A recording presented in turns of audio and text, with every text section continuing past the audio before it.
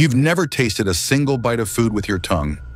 That burger, that ice cream, that favorite childhood dish, it's all been a lie. See, your tongue only detects 5 basic things: sweet, salty, sour, bitter, and umami. That's it. Everything else, cinnamon, chocolate, strawberries, pizza, isn't taste. It's smell, it's texture, it's memory, it's emotion. Your brain combines scent molecules from your nose with signals from your tongue, then mixes in memories, cravings, and even your environment, and calls it flavor. Hold your nose and try to eat a jelly bean. Suddenly, nothing, just sugar. Now breathe in, boom, flavor explosion. That was never your tongue. That was your brain painting a story. So the next time you say this tastes amazing, remember your tongue just gives the ingredients.